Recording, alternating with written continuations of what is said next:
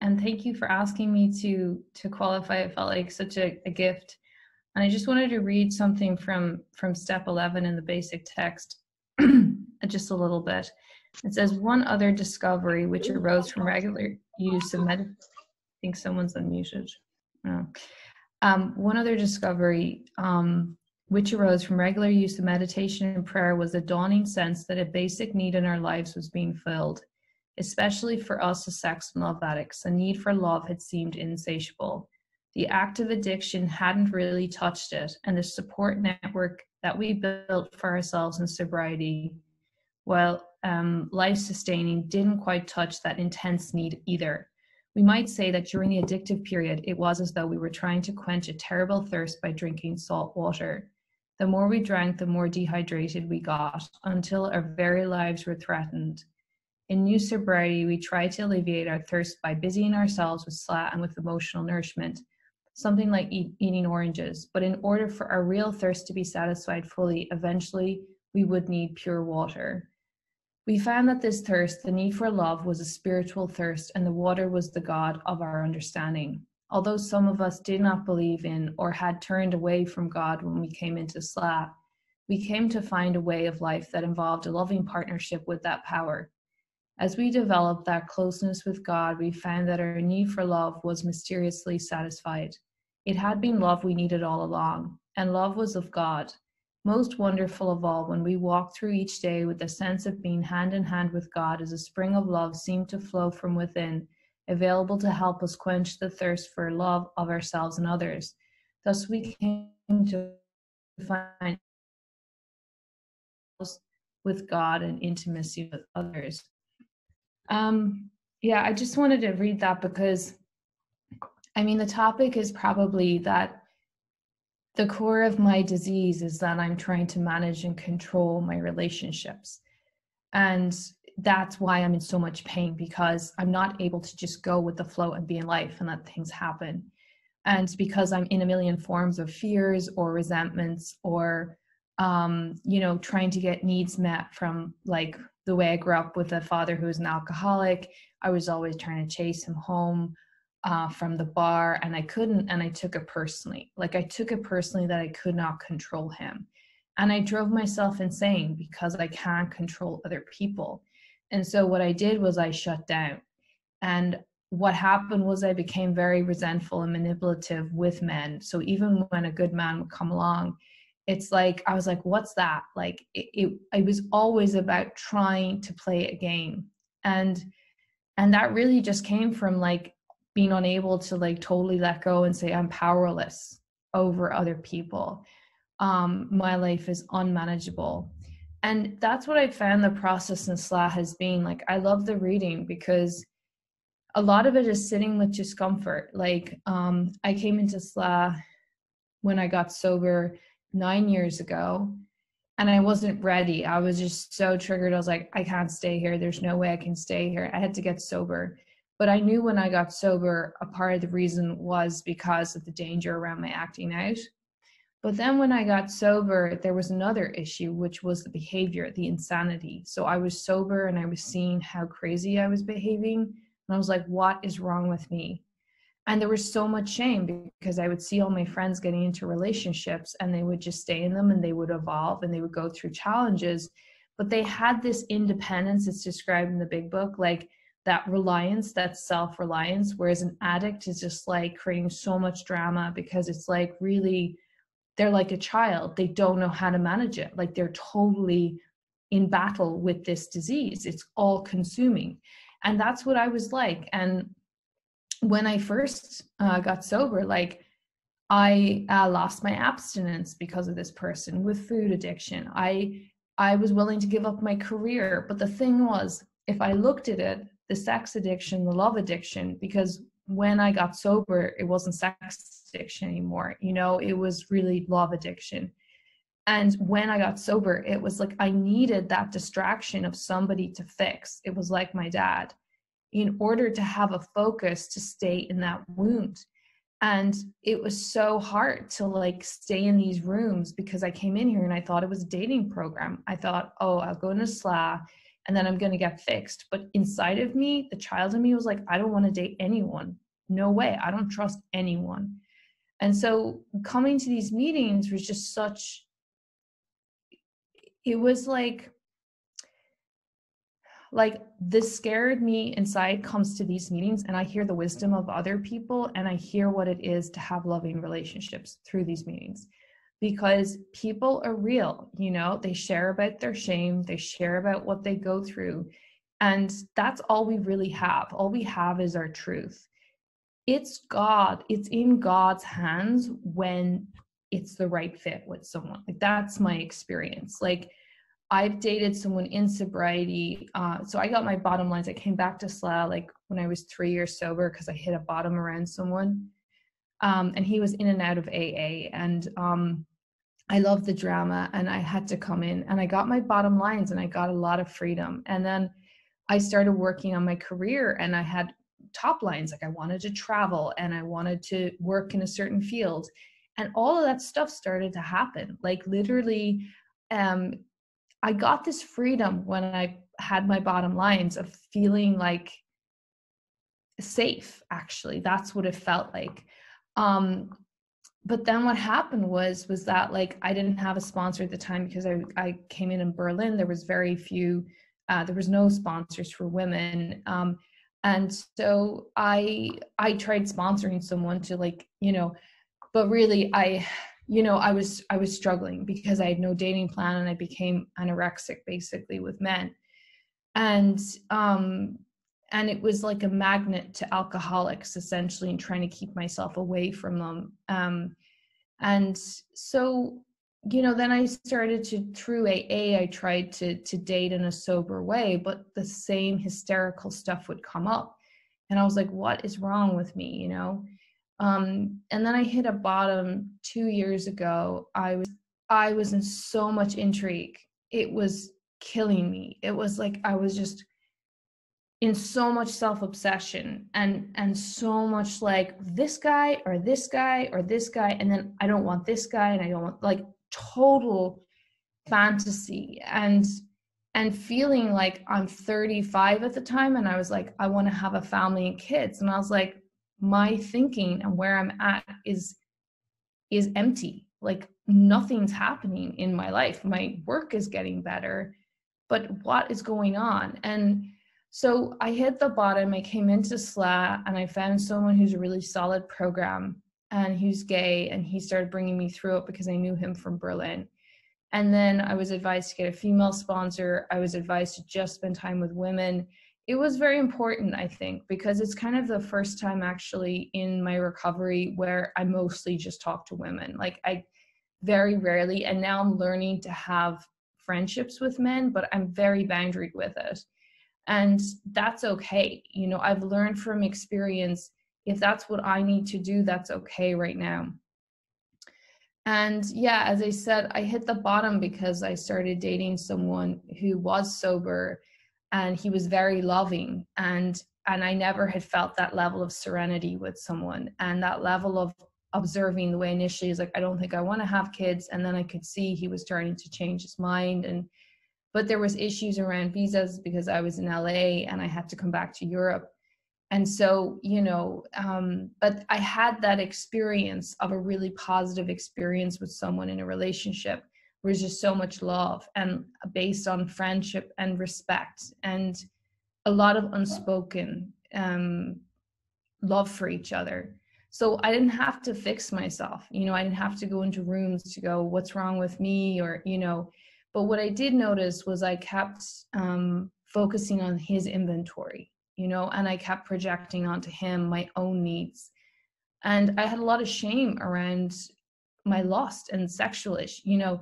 And so anyway, when I came in like 2 years ago, I started working the steps. I started going through the gentle way. And then I also started going through the SLAA basic text. And more recently, I've become part of a WhatsApp group, which is amazing. It's all very big book orientated. And I need it because I need to get back into the place of spiritual principles, because that's what I need. I need God in my life. And yeah, over the course of, like, I'm now on a Greek island. It was like a vision of mine for a long time. I came into recovery. Once I came into SLAA, I hit a bottom around my workaholism during COVID. And I didn't even realize it was like the first time I realized like that workaholism was a major way of me protecting myself from a partner, because my mother was the one who used work as her stability so that she didn't need my dad. You know, she didn't have to deal with if he left or not. So she had this strength, but like the thing for me is I was like, well, I want intimacy in my life, and I don't want to be a caretaker, and I don't want to be a workaholic, you know? So it's just been interesting because with the workaholism recovery and with the SLAA recovery, it's like I'm really learning to just like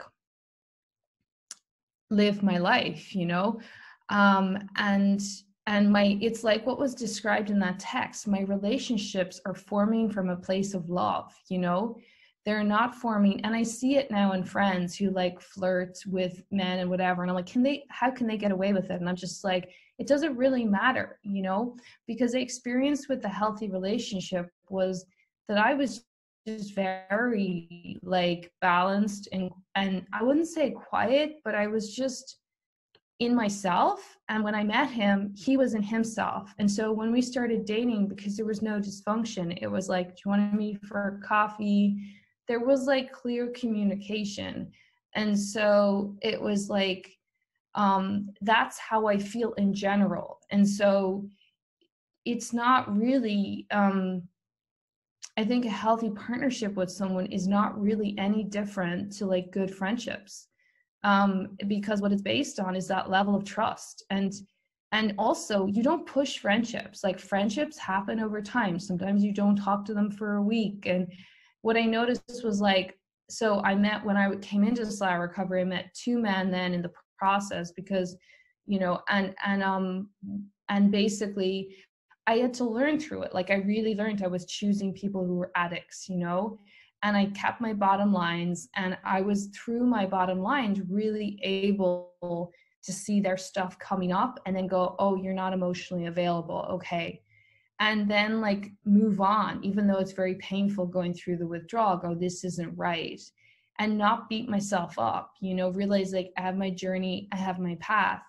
And I definitely learned a lot from these. Like God put these people on my path for a reason. One of it was just superficiality. Like the teenager in me, and my therapist said that to me. That was another thing I did differently, was I got a therapist, and I got a therapist from Ireland, because that's where I'm from. Like it's very important for me to know where I'm from and to connect to the history, you know, because there's a trauma and stuff like this too. And basically, what was I going to say? It's like going off a bit, but the thing that I've learned with SLAA, and I feel like it still stands, is it's not so important to know the how of it. I do the work, and if the trauma comes up, it comes up, but I don't try and force it, and I don't try and figure it out. I just show up and I see what happens. And my life starts to move in a different way. My relationships start to change. I also, the other thing I loved about the step 11 is like essentially without that like addiction, because having a SLAA program, which is having a sponsor, working the steps and sponsoring other women, I have to give it a way to keep it, you know, saying yes to qualifications, and knowing that this isn't just about coming in here to get away from a qualifier. This program is about showing up for myself, because nobody gives or takes my power from me. It's like nobody puts a drink in my mouth. Like, okay, yeah, could be a victim and go, well, I'm an alcoholic, but it's like, actually I have a choice to go to AA. And what's more is my life gets really good because of it. It's the same thing with SLAA. It's like, if you like stay out of the drama and you just like show up and take the actions and reach out and like do the best you can, like I can promise you, your life just lifts in a way that's like, it's not of my will, it's not of my thinking, it's on a spiritual level. And you know, the other thing too was just like the self-will I've had around wanting to have children and a family. And recently I've really had to, just like when I had food issues, like I was just like, but it's too late, I'm too old, I've screwed my life up, I've screwed up opportunities, you know, I should have gotten 15 minutes. Thanks. I was like, I should have gotten abstinent when I got sober, you know, blah, blah, blah. And somebody said to me, it's like, through your relapse, like through your struggle with food, like you're going to clean up all the crap that's the causes and the conditions. So it's not a waste of time. You're like healing, you know? And when you heal it, it's like fourth dimension. What was an issue of like age or what people think of me or survival, all this stuff, that goes out the door, because you come back into a sense of like, I'm okay as I am right now. I have enough. I totally love and accept myself as I am. And I just trust God. Like, and, you know, with the food stuff, I just kept giving it to God. I was like, God, like, if you don't want me to be abstinent, if you want me to be in food addiction, well, fine. You know, it's a horrible life, but if you want me to be in that, like, fine, help me to get out of my selfishness so I can show up for people, because I'm totally self-centered in it. And I've done the same recently. I've realized, like, I've been working the steps, but I still have that egoic thinking that, like, I'm going to make this happen. I'm going to find a partner, or I even know what my partner is going to look like, or, you know, it's going to be like this, you know. And instead it's like, I am learning to be in the day. Like last week, I went for a swim in the beach every day. Like my neighbor upstairs is 70 and she's amazing. And she's like a mentor in so many ways. And I feel like God is so taking care of me, you know, like she did my like colors, and we went across the island, and we're going to go to another place. And at the same time, then with my work calls and my freak out, I'm like, oh my God, I'm never going to work again. And it's like, not true at all, you know?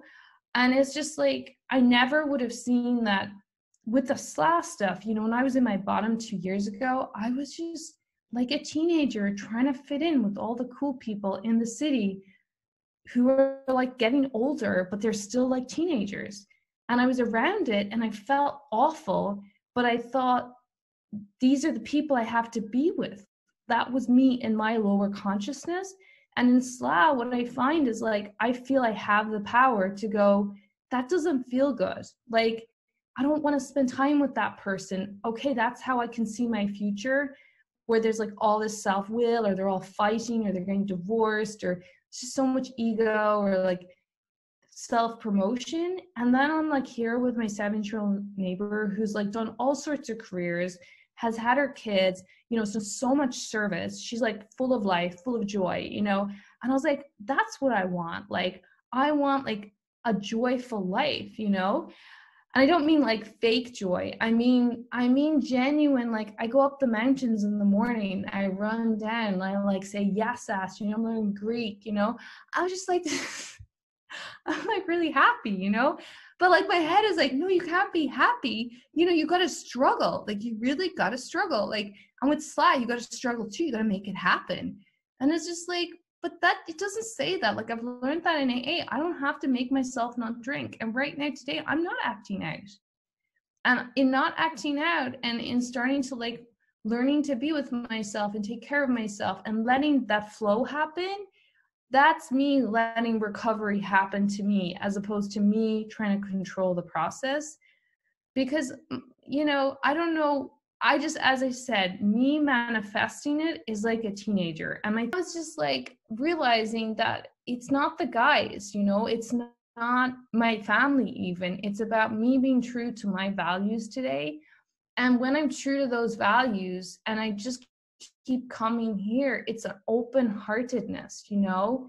And somehow, like, I don't know, I just know that like I show up, I take the actions that are suggested, and I start changing, and I start to feel very fulfilled. I start to feel very loved, and I start to realize people love being around me because they feel really, because I'm available for them, you know. Even if I think, you know, at times I struggle, it's like I'm still available for them. And that's where I'm at today. I'm just in the, I guess the most important thing for me is just keep it in today and just trust God has got you. You know, I think that's my, I want there to be hope in these rooms, because there really is. I don't think the solution is in the analysis of the drama. Like in AA, they say we don't focus on the mess, we focus on, thanks, we focus on the solution. And that's not to stop people. People can say whatever they want in a meeting, but it's just that there really is a solution. And I love this program, and I'm looking forward to hearing everyone share. And I'll leave it there. And I've left my number in the chat. And thank you for asking me to qualify. It felt like such a gift